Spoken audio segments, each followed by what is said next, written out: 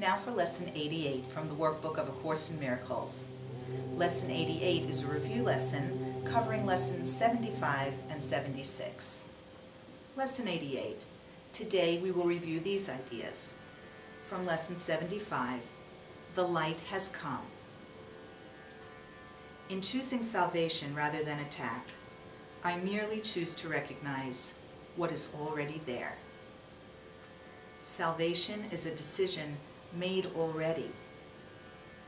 Attack and grievances are not there to choose. That is why I always choose between truth and illusion, between what is there and what is not. The light has come. I can choose but light, for it has no alternative. It has replaced the darkness, and the darkness has gone. These would prove useful forms for specific applications of this idea. This cannot show me darkness, for the light has come. The light in you is all that I would see, and then fill in the name of someone. I would see in this only what is there. And now Lesson 76.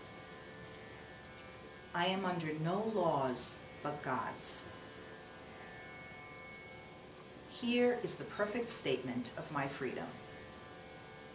I am under no laws but God's.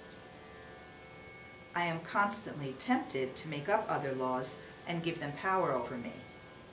I suffer only because of my belief in them.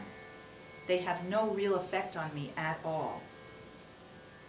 I am perfectly free of the effects of all laws save God's. And His laws are the laws of freedom. For specific forms in applying this idea, these would be useful. My perception of this shows me I believe in laws that do not exist. I see only the laws of God at work in this. Let me allow God's law to work in this, and not my own. That's Lesson 88, a review of Lessons 75 and 76. If you'd like to read my commentary on the workbook this year, go to amytorresasm.com and click on Amy's blog. Namaste.